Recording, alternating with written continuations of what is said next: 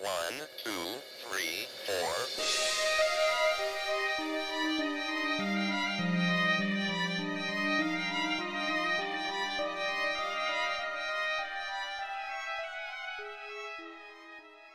Hi guys, I'm Marie. And I'm Maddie. And we are here recording episode 2, part 2 of Robert Garrow. Yes. So welcome for some more disturbing content. Also, sorry for any noises you hear in the background of this one. The cat did come into the cat short. is so annoying. He sat out and meowed the whole time we I recorded had to the hit first Madison like 5 times to stop her from just going wanted and to letting let the him cat back. in. He was in the garage. And then he just wanted to come in here, and then he was so happy. Okay, guys, we have our merch contest going on right now on our Patreon. Go and check it out. We are giving away one merch item every week of this month. So we are doing a drawing once a week on our Patreon for a free merch item for the month of June. Yes, so if you want to be involved in that, go ahead and join Patreon now. The link is in our Instagram bio. Also, probably in the description of this episode. It is, yes. So come and visit us on Patreon. We have a ton of episodes. You can also hop over and just buy our merchandise as well, or you can get in the drawing for free merchandise. Either way, there's a link for both of them in our bio and on this episode. Yep. Let's get into this episode. So if you haven't listened to episode 1 of Robert Garrow, go back and listen to that now, because otherwise it's going to seem a little abrupt, the start of this episode. But I will recap just a little bit where we left off, and that was with Robert Garrow leading the 4 campers into the woods. Because remember, he wants to siphon gas from them, and he wants to tie them to a tree so that they can't tell on him and he has time to get away. Madison had a severe meltdown because they were allowing him to take them into the woods, and that's where we left off. As he leads them down the trail, Phil was the first to break the silence, and he says, "I'd be happy to give you gas." Garrow tells them just to keep walking. And Phil says, "Listen, we've been in trouble before, and we won't tell on you. Just take the gas and, basically leave us alone." Garrow says to be quiet and keep walking. And then he said, "Don't try anything or I will blow a hole in you. I've killed before and I'll kill again." After about 100 feet, he directed them off the road to the right on the opposite side of the road as their campsite. Now, if you remember, Daniel was found on the opposite side of the road in the trees. They saw an orange compact car parked in the clearing nearby. Now, if you remember, Garrow drives an orangish-reddish Volkswagen. So he first forced Phil to sit with his back to the tree, and then he ordered Dave to tie him with a length of rope that he pulled from his back pocket. Fuck no. Fuck no. Run. He then made Dave tie Nick in the same manner. He then marched Dave and Carol to another area just a little further away, and as he did, he told Phil and Nick that they'd better stay that way or they would be sorry. He then instructed Carol to tie Dave to a tree, but her hands were shaking so bad that she was struggling, and she looked up at him. He yelled at her to stop looking at him. She was eventually able to tie him, and then Garrow took Carol and walked back over to check on Nick and Phil, who were still securely tied to the trees. He then took her to another tree where he had formerly placed a rain jacket on the ground, and he had her sit. And as he tied her, he said, "I'm sorry about your sandals," which were covered in mud. He then said, "I'll be right back. I'm going to take you with me, and then I'll probably let you go." No. The way the group was tied, they could not see each other, but they could hear Garrow leave to go siphon gas. But Carol then heard him talking to Phil, and she heard something like a gargling sound. And they described it as it sounded almost like Phil was throwing up. And this sound was actually Garrow poking Phil lightly with his knife, leaving 4 bruises and light punctures. And then he would slowly insert the knife into his chest, puncturing a lung, which is what made the gargling sound. And you guys, They can't see this. They can only hear it. Why did Karen- they go into the woods with him? What is wrong with them? Karen actually yells, "What are you doing?" And he told her that everything was okay and that he would be done in a minute. While this was happening, Nicholas and Dave began to struggle against the ropes, and they actually managed to free themselves. Nick runs into the woods, and Dave runs towards the trees that Carol is tied to. But Garrow actually intercepts him, and he puts up his hands and pleads for Garrow not to hurt him. He checks Carol's ropes to make sure that they are secure, and he tells Dave that he needs to help him find Nick. So now we have one person tied to a tree who we know has been stabbed, but the rest don't know that. Carol is still tied to a tree. Nick has run off, and he has Dave trying to help him find Nick. Super smart. Dave assured Garrow that Nick would be hiding nearby and searches around calling his name. But Dave actually knows better. He knows that Nick went for help, and he figured that he needs to stall Garrow as long as he can.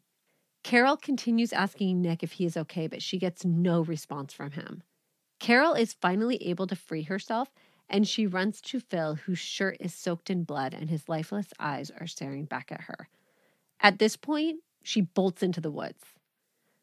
And here I kind of imagine like a scene out of a horror movie where she's like running through the woods, like checking behind her to see if she's being followed.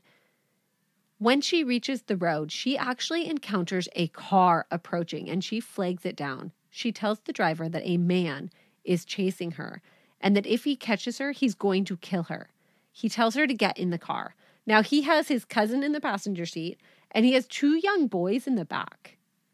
And she probably just looks like a scene out of a horror movie. She's covered in scratches from running through the woods. She's panicked, obviously.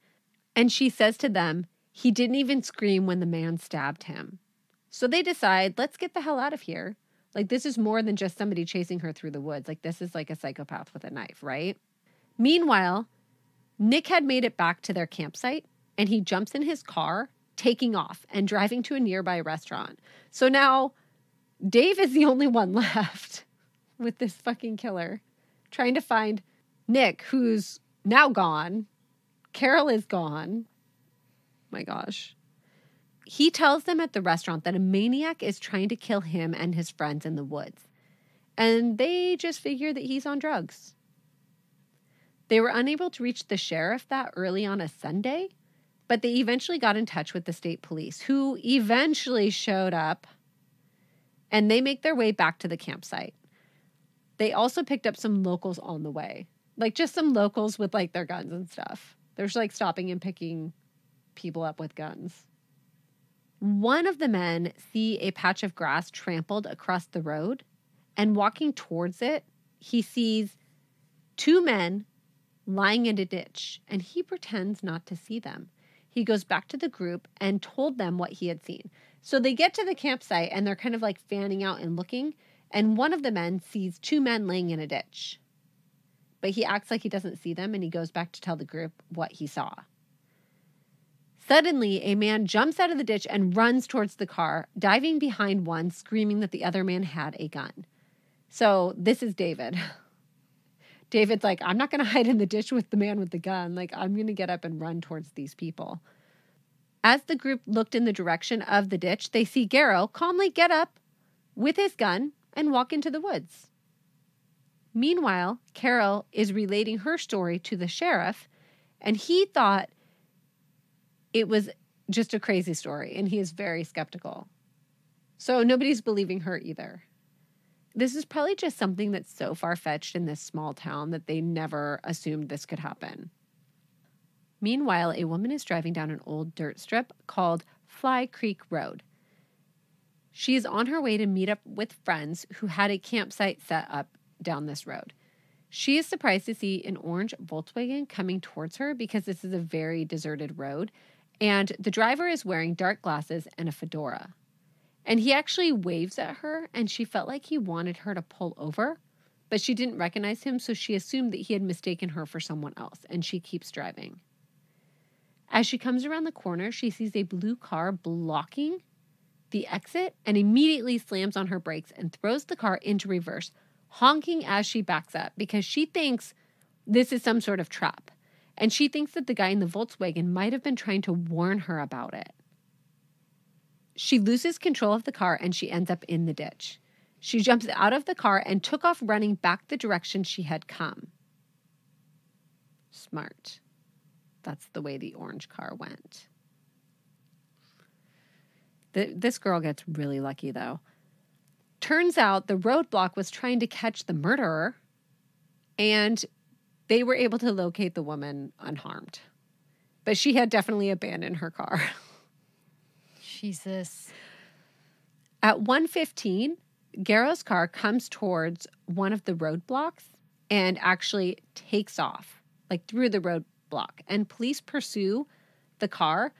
And as it turned down a dead-end road, they thought, we've got him. But when they come across the car, Garrow is gone. He had abandoned the car. Jesus. I know.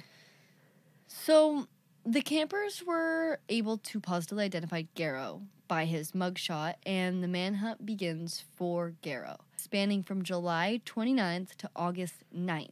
And wouldn't you know it that Garrow had woodsman skills and survival skills.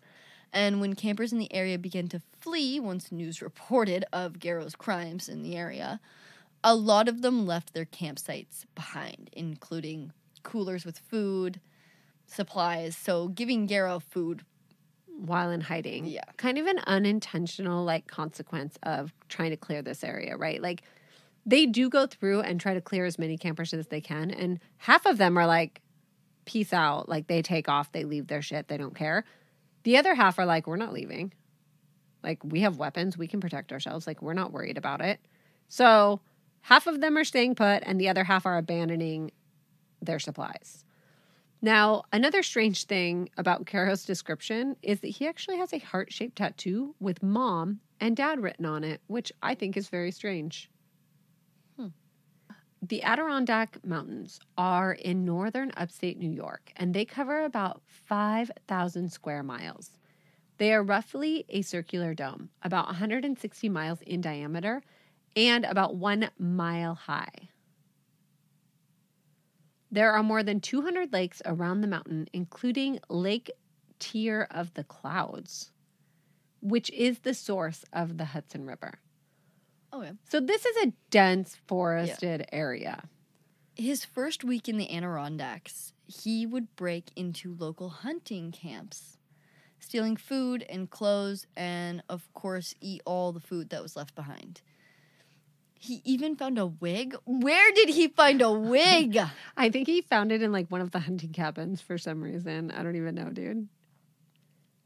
And a transistor radio at one. And he covered his face with mud to avoid mosquito bites. His abandoned car would be found on Robs Creek Road. And in the glove box, they found a relatively new map Of the area. Yeah. Now, in a compartment in the rear well of the car, a plastic bag was found, and inside was another map. And this one was worn and appeared to have been hung on a wall at some point. Now, the map is of New York State and surrounding areas, with the dates of 1966 through 1967 on it. There were a ton of pencil notations on the map, and there was a route in pencil that went right by the Porter murder scene. They also found his eyeglasses in the car, and Garrow had pretty bad eyesight without them. So they're thinking that his vision might be impaired while he's out on the run. Maybe. Why would he leave without his glasses? Well, he was in a hurry. He was being chased by the police when he abandoned his car. Yeah. Why is he driving without them is probably a better question. Yeah. But remember, he takes off from the scene, surrounded by people, runs to his car. I mean, I don't know. Yeah. So he would actually travel parallel to the roads in order to avoid being spotted. And the search put everyone on edge, and false sightings started to pop up everywhere. Police put up roadblocks, and helicopters actually broadcast messages from his wife and son to turn himself in. And his wife says, "Honey, this is Edith. Won't you please come out? Leave your rifle in the woods. I am here with the state police. They do not want to hurt you, and they do not want you to hurt anyone else. The children and I want you to come out. Please listen to me and do what I ask. And his son Robert Jr. would say, Dad, this is Robert. I'm here with Mom. Won't you please listen to us and come out in the open? We don't want you to get hurt. Please come out. I actually think that's kind of smart if he actually gave a shit, which I doubt that he does. No. So a group of volunteers showed up at a checkpoint and they had a coffin in the back of their truck. Yeah. And it was full of beer and ice, and they said the beer was for volunteers and the coffin was for Garrow. This is like a small town for you right here. This is something that I could see happening. Like, I used to live in Montana, and I could see this happening there. Like, someone pulls up with a coffin. And yeah, they're like, hey, we brought the coffin for when we find Garrow, and by the way, there's beer inside for everybody. Like, yeah, for sure. Actually pretty good. So Garrow had found an old hunting building that was stocked with a stove, lots of canned food, and cleanish clothes. Yeah, so, like, they weren't necessarily clean, but, like, probably cleaner than what he had. What he had on. And I read that he actually, like, to get into this cabin, he actually climbed in through, like, he stood on a table and, like, climbed in through a window so that he didn't have to break any doors or locks so that it would still look like abandoned, yeah. Well, and they're not even abandoned. People use them when they're hunting and stuff. Yeah, there's just nobody like there right now, into. right? After hanging out there for a bit, he left the hut, and about a mile from the camp, he found the Deerfoot Lodge, which was a Christian boys' camp. And in the lot was a white Pontiac. It had a sticker saying, Jesus is peace. And the doors were unlocked, and the keys were in the ignition. Oh, good. Another small town issue here. He took the car. Shocking. He encountered a roadblock at 6:30 a.m., and there, the two police officers drinking coffee and eating breakfast, he sped past the roadblock, and a chase ensued. Right. Robert now has that wig on that he found. Yeah. And he has glasses on that he found in the car. Yeah. So the police actually don't think it's Garrow, but they're still chasing him because he blew past the roadblock. Yeah. But they even say on the radio, like, it's not the suspect, but we are in pursuit of a car that blew past the roadblock. It's your suspect, dog. They don't know that, though. I know, but, like, who else would blow past who's blown past the roadblock? 6:30 in the morning. It could be somebody that's still drunk from the night before. I mean, who the fuck knows? Now, they do call for help, but they report the car as being blue, not white. They were busy eating their breakfast and drinking coffee, okay, you guys? At 3:30 p.m., the white car that Garrow was actually driving is reported missing from the boys' school. Also around this time, Phil's mom receives a phone call from a male caller saying, I'm sorry for what I did, but he got in my way. And it's never confirmed if this was Garrow or not calling her. Can you imagine? No. Garrow stopped at Whispering Pines gas station in Johnsonburg, where the only attendant on duty was busy with customers. And she told him through the window that he would have to pump his own gas, to which he replied that he didn't know how. So I'm assuming that during this time in this place is when you weren't allowed to pump your own gas. But she told him through the window, like, you're going to have to pump your own gas because I'm busy. The state right next to us actually had that law for a long time where you couldn't pump your own gas. It had to be like a licensed person. Mm-hmm. And it always like freaked me out when I would pull up and somebody would like start pumping my gas. I'm like, what the fuck are you doing? I, on multiple different occasions, had to help someone from Oregon pump their gas. Like here, yeah. Yeah, because they were up here and they're like, because we, like, you know those stupid pumps where you have to, like, push up the thing that holds the pump in place? Yeah. Like, you don't see them very often. The older ones where you have to, like, take the pump out and then you have to, like, push it up and then select your fuel grade and all of that thing, and people don't. Yeah. He was trying to figure it out, and this man is just standing there at the pump, like, because he's he's probably never pumped gas. Yeah, he has an Oregon license plate. I'm like, do you need help? And he was like, I know I'm from Oregon. I don't pump my own gas. Yeah. But what is... I need help. Yeah. And I think they've actually changed that since then. Yeah, you pump your own gas. So he would pump his own gas, but he actually didn't know how to do this. So she had to shout instructions to him out the window while he's pumping his gas. That's funny. She went out when she was done with her customer, and getting closer to the man, she started to think that it might be Garrow. And when he left, she got the license plate and called police. And this matched the car that had been reported stolen. Perfect. he seemed to be heading towards Mineville, where his parents and sister lived. Uh-oh. They put police on both houses. And around 10:30, police received a call from a man who said that he had seen Garrow driving the white car. Now, the police that are stationed at his sister's house were the closest to the eyewitness account, and they decided to go and see if they could find the car. At 11 p.m., Robert Garrow knocks on his sister's back door, and this is while the police are looking for his car elsewhere based on the eyewitness report. God, no. Nope. We heard Mystic when we were downstairs. We heard him like kicking his ear or something, and he like was tapping against like the kitchen cabinet or something like that. Like it sounded pretty loud downstairs. And it literally was like, someone's knocking on a window, right? Someone's knocking on the back door right now. I'm going to turn my head and there's going to be someone right there at the glass back door. And that was terrifying. Now, Garrow tells his sister and her husband that he is being framed for marijuana use and that the murder was made up. And his sister claimed that she believed him. When the news came on and Garrow heard the report of his escape and the description of the car, he said that he had to go, and he asked his sister to call his wife and have her send his eyeglasses to her so that he could come back in a couple days for them. So he has an extra set of eyeglasses at home that he's asking his sister, hey, call my wife and have her send the glasses to you so that I can pick them up in a couple days. Because he can't see shit right now. At 11:45, she does call his wife, and she discreetly asks for his glasses to be sent to her. And what she doesn't know at this point is that her phone is actually tapped. The next day, which is August 7, a reporter sees his sister's teenage son leaving the house, and they approach him to ask him for a statement about his uncle. And he told them that his uncle had been in their house the night before. Nice. And to their credit, they do call and notify the police about this before going public with the information.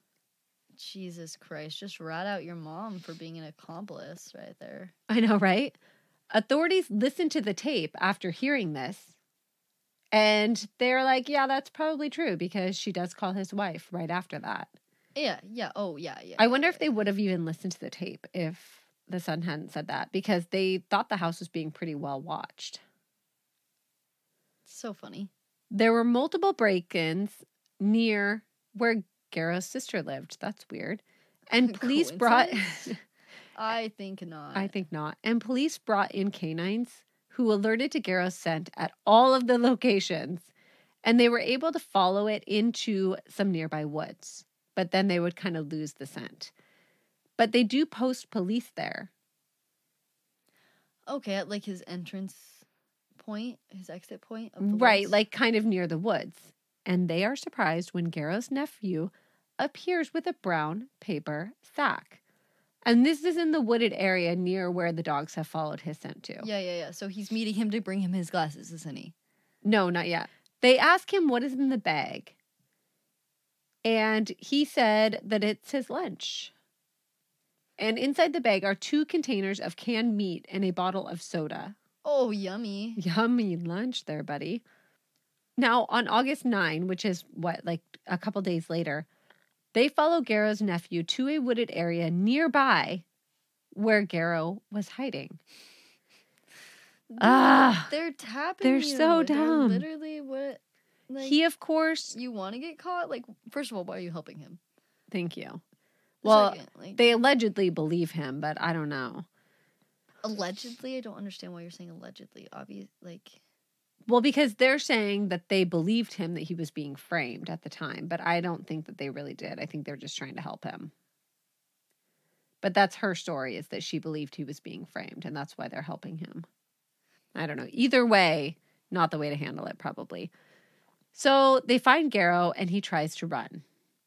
Naturally. And in this process, he is shot in the foot, the arm, and the back. They find him lying on the ground, and nearby is a knife, a rope, and a flashlight that he had tried to hide. And he was actually playing dead when they found him. He's not dead, though. And he is taken into custody. Major Donald Ambler spoke to the press, and he said, "It's too bad Garrow couldn't be taken without injury. This was a game Garrow chose, and this is how we played it." He continued to say that he did hope that Garrow survived because there are things that they need to know. Yeah. Oh, yeah. There's a lot of unanswered questions here, and they don't even know the extent of his crimes yet at this point. No way they know the extent of his crimes. At the hospital, he is admitted to room 515 on the 5th floor, which was previously a psych ward, and he would remain there for 41 days. I mean, he was shot multiple times, though. At the end of this 41 days, he would be in a wheelchair, and this was due to his gunshot wounds. Good. And he is brought into custody for the murder of Phil, the camper. Okay. Right? That is what he is officially being arrested for right now. That is the only thing that they know he did. Can we now rehash his old crimes so we can get this motherfucker put away, please? For, like, permanently? Yeah. Now, even though he shouldn't have been out, he shouldn't have been released the first time. Thank you. Believe it or not, this is where shit starts to get crazy. What do you mean? Oh my God. So on May 8, 1974, jury selection begins. Now, the courtroom only sits 40 spectators, but additional chairs and even borrowed metal detectors were brought in because they don't have metal detectors here. 2,700 potential jurors were screened, and that's half of the county's population. So basically, half of the county is screened in an attempt to find a jury. The jury would consist of 5 men and 7 women. And they actually had 4 alternates, which usually there's only 2. But the judge thought that 4 would be necessary because this trial might get crazy. I am actually very surprised by the 7 women, 5 men. I like it. Yeah, that's kind of surprising, right? Yeah. Yeah. I mean, I feel like you would want to put him away. You would want women on the stand. Well, I mean, he still killed men too, but did do a lot of raping of women. But they don't know that. Oh, yeah, they don't even know that. Oh, my God, this is just for Phil's murder. This is just for Phil's murder. This is why I said it gets crazy. Oh, months before the trial begins, Garrow admits to his lawyers that he killed Alicia Hawk and Susan Petz, along with Daniel Porter. Because right now, they don't know he's responsible for those. No, did they ever find... Oh, yeah, they did find Susan's body. Now... No. Susan's body has not been found. The girl that he... No, wait, who's the... They've only found Daniel, who was tied to the tree. Alicia Hawk is in the cemetery, hidden in the cemetery. She's the girl that went missing from school, right? Right, the 16-year-old. And Susan Petz is in the mine shaft. Yeah. But nobody has found either of these women yet. Okay, so both the women are still missing. But Garrow tells his attorneys that he is responsible for killing them. Okay? Now, they actually follow a hand-drawn map. His lawyers? Yes. Not the police? No, they haven't notified the police. Oh my God. So they want to go and see if these women are really there because they think he might be lying. They actually have a police tail on them, which they lose before heading out to the mine shaft in the Adirondack forest. And this is not far from where Garrow's parents live, where he says that Susan Petz is, right? They find the shaft, and Armani, one of his attorneys, climbs into the hole and immediately panics and has to be pulled back out. But he had seen a leg and a blue sneaker. He crawls back in with a flashlight and a camera, and he snaps a picture of what would be Susan Petz's body. The next morning, they head into the Oakwood Cemetery, where Garrow claimed that he had left Alicia Hawk, and the lawyers are unable to find her. When they go back and tell Garrow this, he swears that she is there, and he gives them more details. They return and follow instructions, and they do actually find her, and they snap another photo. So, of course, after this, they go straight to the police. I'm totally kidding. They don't do that. And this is actually something that is still debated to this day Debated in what?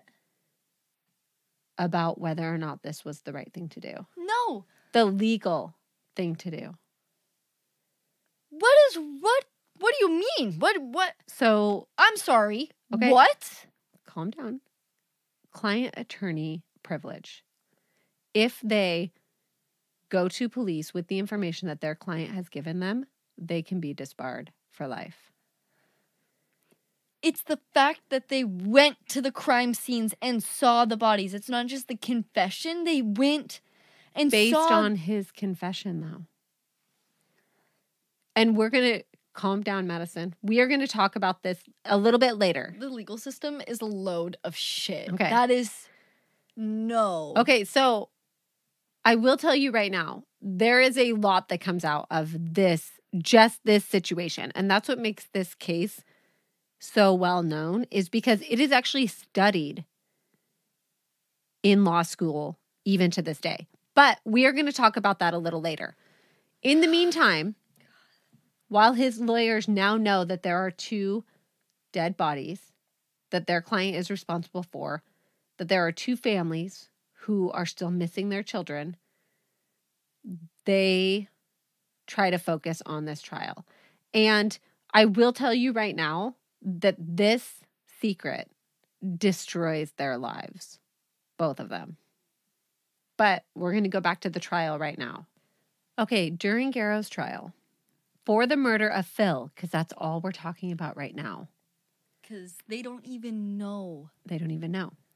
This trial starts in 1974, and Garrow would plead insanity. Interesting. Which a lot of this goes back to his childhood. There's a lot of testimony about his childhood. Like, it is suggested that he was made a murderer, not born a murderer, based on his childhood. The prosecution would call 32 witnesses, and they would argue their case for 5 days. The defense would actually call Garrow himself to the stand, and on the stand, he would relay his childhood and also admit to 3 murders and 8 rapes. Garrow actually testifies that he told his defense attorney, Francis Belge, and Frank Armani that he had murdered Alicia Hawk and Daniel Porter and Susan Petz. So, of course, now the attorneys have to admit that they went to see if he was lying and actually found the bodies. Yeah, so what was like the reaction of the court? Outrage, shock. There's a lot of reactions that happen from this.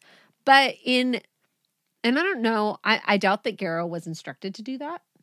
I think that it just came out. Oh my God, I bet you his lawyer was like, what the fuck was that? Well, I also think they might have been relieved because they had actually considered trying to anonymously report where these bodies were so that they wouldn't get in trouble and they wouldn't get disbarred. Mm-hmm.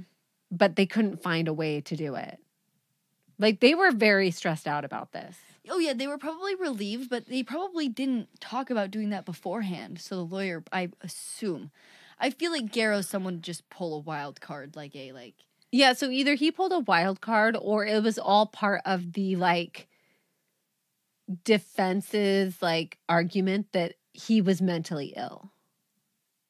I'm not sure which one. Either way, I would say that if that was their strategy, I feel like they set him up.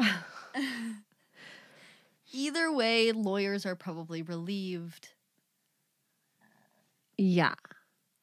Now, they did actually, at one point, try to use the information about where these 2 women were to strike a plea deal. But they are unsuccessful in doing this. I also doubt the lawyers are trying that hard. Well, they want to give that information up, though. They want to tell police where the bodies are. Oh, they still can't tell them where the bodies are? Right. Attorney-client privilege prevents them from revealing that information at this point. Yeah. Susan's body would be found 4 months after this by 2 12-year-old boys who are playing near the mine on Thanksgiving Day. They would run home and tell their mother, who thought they were making it up, and that it was probably a mannequin, and actually took 9 days of them annoying her before she agreed to go and check it out. It's never a mannequin. It's never. It's never no. When have you ever seen a mannequin in the woods? The answer is never. Never. Because it's a fucking body. Although I'm sure people have seen mannequins in the I'm actually going to go woods. dump a bunch of mannequins in the woods just to fuck with people. Dude, if I could buy a mannequin, I totally would, just to like leave it in weird places. Oh, Mom. I 100%. bet you there's somewhere where some warehouse is getting rid of mannequins. Yeah. Now, on December 8, Alicia's body would be found by a college student at the cemetery. So both women are found, and they are found without the testimony of these lawyers or without the cooperation of Garrow. Gotcha. Which at least gives me a little bit of solace, but at the same time, months have gone by where somebody has known where they are. Ugh. Can you imagine being their family? The public is actually outraged by this, by the information. Of course they are. Yeah. I think we can all agree that it is outrageously disappointing that this information could not be released to police or was not released to police. Yeah. In 1975, Garrow was convicted and sentenced to a 25-year to life sentence at Clinton Correctional Facility. While in prison, he sued everyone for everything. The state police, his lawyers, the hospital. Yeah, so this man, after everything he put his lawyers through, actually tries to sue them. Yeah. In 1977, after having his request to be transferred to a facility for the elderly and the handicapped, because remember, he's in a wheelchair, he sued the state for $10 million because they wouldn't transfer him, and he claims he's not getting adequate care. In 1978, he was transferred to Fishkill Facility for handicapped inmates in exchange for dropping all of the lawsuits that he had against the state. Why they would transfer him, I don't know. I would have said no. I would have made him go through with his lawsuits and good luck to you. He convinced another inmate to get his wife to smuggle in a gun for him and threatened to hurt their children if he did not comply. Because they're in like a minimum facility right now. Mm-hmm. He is in a minimum security facility that is only for elderly and handicapped inmates. Okay? She actually cooks a chicken and hides a gun inside the chicken.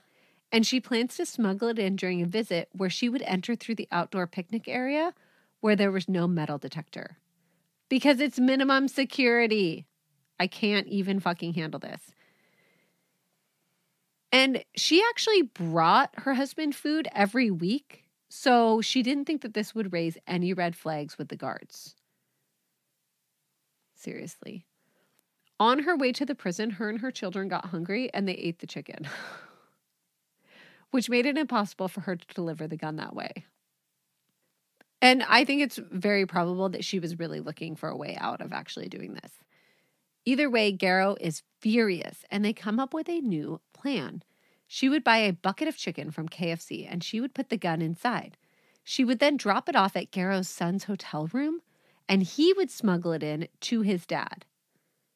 And he is 18 at the time, by the way. So this is a really dick thing to do because that's going to get him into trouble. So when he takes the chicken in, he actually pours coleslaw and gravy over the top of it in hopes that the security guards won't dig around in the chicken, which actually works. And he actually hands the bucket of chicken to a guard, and then he goes through the metal detector, and then the guard hands him back the chicken on the other side. Like, sorry, why again do you need to, why can't the bucket of chicken go through the metal detector with you? Exactly. I mean, I don't know exactly. That night, Garrow makes his bed like he's in it, and he uses a table leg to pry open the bars on his cell because we are in a minimum security facility, and that can be done. I just read the next part. So, guess what he did after prying the bars open? He climbed over the fence. And you may ask yourself, what? Isn't he in a wheelchair? Yeah, it turns out he was faking his paralysis the entire time. And it sounds like when they go back and interview everybody involved in this case, everybody seemed to know he was faking it because there had been multiple incidents where he had given himself away, but like nobody does anything about it. So a 3-day manhunt ensues. And when they found Garrow, he opens fire, shooting at the officers. They return fire and Garrow is shot and killed. They also found a sharpened butter knife on him from the prison. Which, Why? that the means butter it's like a knives? metal butter knife, probably. Yeah. And he was able to sharpen this butter knife. And funny story, I read in the Sworn to Silence book, which is about Robert Garrow, that they had actually concluded that he had left the area and were calling it quits for the day when a news crew showed up and wanted to document the search. So they sent a group of searchers across this field so that they could film it, to like film the search. And that's when one of the searchers actually found a radio on the ground that belonged to Garrow. So they decided that they needed to search the area again, and they actually find him. So they were leaving for the night. He was almost in the clear. Yeah. And then. But then somebody needed like some footage for like to document the search for him. Oh my gosh. I want to talk about the map for a second. Remember the map that they find in the car? Uh-huh. There are a lot of markings on this map. Police go back and they try to see if they can line up any of these notations on this map with actual unsolved crimes. And they are able to do that in some cases. And in some cases, they're able to line up these marks with crimes that have been solved. In 1957, so years ago, long time ago, Garrow was questioned when a young pregnant woman named Ruth Whitman was found beaten and murdered in a ditch. 2 off-duty police officers had seen the woman at a diner with a man who looked a lot like Garrow. So they had brought him in for an interview. Now, this case is unsolved. He was never arrested or convicted of this. He was just seen with this woman. And that's it. We have no idea if he was responsible for this or not. Sounds kind of like him. Now, one marking is from Hamilton, Ontario. And this is where 26-year-old Adele Komorowski left a campus building at 11:10 p.m. and she was carrying an umbrella. She was headed to her dorm room at Brandon Hall. A woman in a conference room a few floors above where Adele had left heard screaming. She heard a woman's voice screaming, "Leave me alone." She ran to the window and saw a man speaking to Adele, and then she saw him dragging her by the wrists into the woods, and she was screaming, "Please let me go, don't hurt me." The woman yelled through the window to leave her alone, and she called campus security. But by the time they got to her, she was dead. The man had tied her up in a sadistic pose. The rope was tied around both of her wrists and her neck, with her hands above her head, so if she struggled, the rope would tighten around her neck.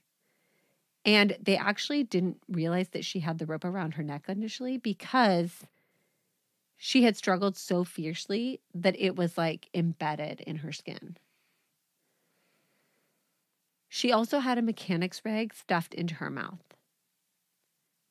And weirdly enough, they found a bra nearby that did not belong to her, which is also really weird and random. Either way, the case goes cold.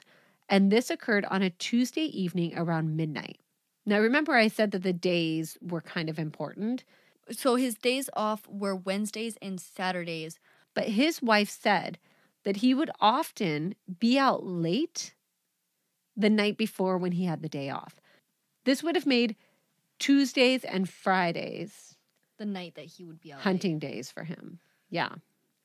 He got off work around 3 p.m. on Tuesday, and he could have reached Hamilton by 11 p.m.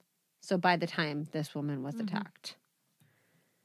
Also, unsolved. Okay, could be him. I could see it. So, Utica, east of Syracuse. On January 12th, 1972, Joanne Pichon had been murdered on her way home from school. She was dropped off by the bus and cut through a wooded area. Oh, she was just doing a shortcut. Around 3 p.m., a man grabbed her and dragged her into the woods. where he ties her hands over her head to a tree using her own shoelaces, which we know for a fact that Garrow did do that. He did do that in the past, yeah. And a piece of clothing was stuffed into her mouth and secured with her purse strap that was placed over her head. A 12-year-old boy witnessed a man walking down a trail near where Joanne's body was found, and he recalled that the man had one ear that stuck out further than the others, which Garrow did. Interesting. And when the man ran, his hair flopped up and down, and police believe that he may have been wearing a wig, which we also know Garrow is known to do. A brown, gold, or copper-colored car was seen speeding away. And on January 12th, the same day that Joanne was murdered, Garrow traded in a tan Volkswagen. So that's a really big coincidence. Yeah, it is. Also, it was a Wednesday afternoon when Joanne was kidnapped and murdered. One of his days off. This case is technically closed when police announced in 2011 that John Hawkins was the likely killer, but he had killed himself in prison on unrelated charges. So they closed this case saying, this guy who's in prison is probably responsible. So we don't need to worry about it. Yeah. On September 2nd of 1972, 17-year-old Melody Rowe left her mother's apartment around dinner time to mail some bills, but she never returned home. Her mother did not report her missing for several days, and her case got almost no media attention. This disappearance was on a Saturday. In 1997, human remains were found in a small group of trees near Tully Farms near Route 11A. And in 2005, the remains would be exhumed and DNA would match them to Melody Rowe. So they do have her body. But the case is still unsolved. I mean, she's in the age range because he's killed lots of young people. And he also raped those little girls too. So like... He's not that picky. Yeah. On Wednesday, July 25, 1973, which is 2 weeks after Alicia Hawk disappears, a 21-year-old named Martha Allen, who lived between Utica and Syracuse, was reported missing by her grandfather, who had recently moved in with her. She was last seen around 7:10 p.m. Police realized that she had probably had a set of keys on her since they were missing from her house, and they asked the public to be on the lookout for them. A man came forward saying that he had found a set of keys in a cemetery in Canastota, about 6 miles west of where she lived. And he placed them in a nearby mailbox, hoping that the mailman could find who they belonged to, assuming that they belonged to somebody on his route. That's actually really smart. They did end up being Martha's keys. Her body would later be found in Black Creek. And this is one that Garrow would confess to his lawyers that he was responsible for. So, I mean, if we look at, there are so many cases that he could be responsible for, but there's also a lot that he could not be responsible for too. Mm-hmm. Those were the ones that kind of coincided with markings on his map. Okay. There are also many unsolved rapes in the area around where Garrow lived. Oh, and Garrow was threatened people left and right. So who knows how many people. Well, and we his know that he threats- started off by raping. He got himself arrested. So then he went on to killing, I think. Now, some of these were in the woods. One was in a cemetery. So very similar MOs to what Garrow had done in the past. Yeah. Oh, yeah. Now, according to kind of a fun fact, according to Criminal Minds fandom, Thomas Yates from season 11 Yates. Yep, was based off of Robert Garrow. And he also made an appearance in season 12. Garrow was buried in Oakwood Cemetery, where he had hidden Alicia Hawk's body, and I really don't like that. Why the And only 4 people attended. Ew, who's even attending? I don't know. Psalms 51 was read about asking for God's absolution. Whew. That was a lot of information. That was a lot. I do highly recommend the book Sworn to Silence by Jim Tracy. It's on Robert Garrow, and he does an excellent job. I read the entire book. It's pretty good. I got it on Amazon. Super easy to find. Oh, I was going to go back to the whole lawyer thing. So initially, they did try to like prosecute them for withholding this information.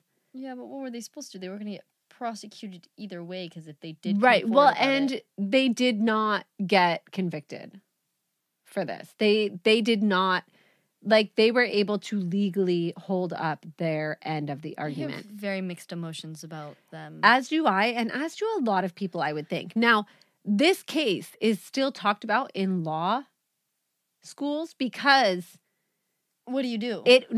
because this is an example of what you could face with your client lawyer privilege, confidentiality. Yeah.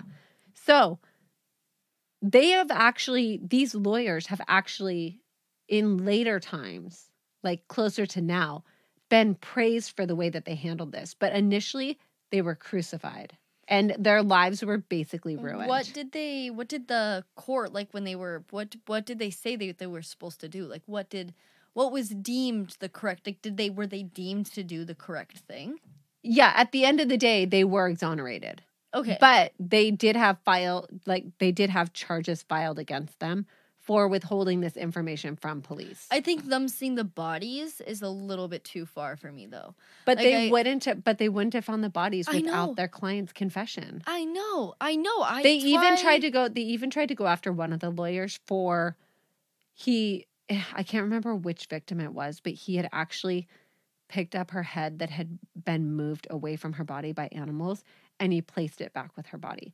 And they actually tried to go after him for tampering with evidence after the fact for that. And he said, look, I just couldn't leave her like that. I felt like I needed to put her head back where it belonged. So it's such a hard situation. Yeah.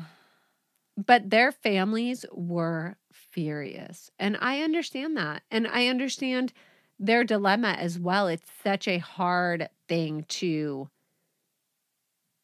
have to live with. Yeah. Oh, yeah. 100%. Because.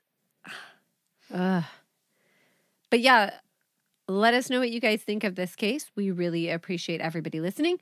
We do have some new Patreons. Okay, so that is a wrap on episode 2, part 2 of Robert Garrow. So we have a few new Patreons. We have Isabel Crother. Hi, Isabel. Welcome to Patreon. Catherine Rather? Rather? Rather. Hi, Catherine. Welcome to Patreon. And we also have April Lucky. Hi, April. Welcome to Patreon. Cool name. All right. Thank you so much for tuning in. Sorry again for the 2-parter. We really appreciate you guys. Don't forget to go and join our Patreon if you want to be entered into the drawing. All right. Thanks, and we'll talk to you soon. Yep. Bye.